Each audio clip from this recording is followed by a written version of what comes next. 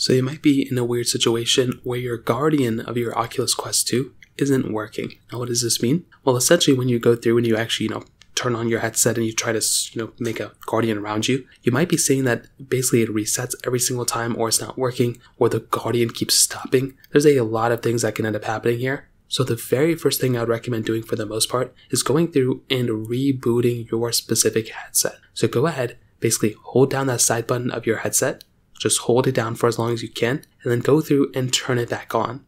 A lot of the times your issues can be fixed like this, and that might be all you're going to have to do as of this moment. So go ahead and turn it off, completely turn it off, and then turn it on, and that's probably all you're going to have to do there. Now if that's still not working or you're having issues there, the next thing you're going to want to do is see if you're able to go ahead and update your Oculus headset. So what you can do here is you can just go ahead and hold down on your specific headset, turn it on, go ahead on the right controller, you want to go and click on that Oculus button, and when you do that, a little menu is going to come up. You want to go ahead and click on the clock icon that is right there, and then you want to go into settings, you want to go into system, and then you want to go and click on software update. Now in the top right corner there, you want to go and click on update, and if there's an update available, it's going to go ahead and update your console. And that is probably all you're going to have to do there. Chances are, if you go and do that, your console will then go ahead and reboot, it's going to update, and you will see that your Guardian will now be fully working, and that's probably all you're going to have to do there. Now from there, if that's still not working, you can clear the cache in your history and you can clear your storage of your specific headset as well. That's what some people have recommended. You may also want to see if you can go ahead and recharge your headset. So go ahead and just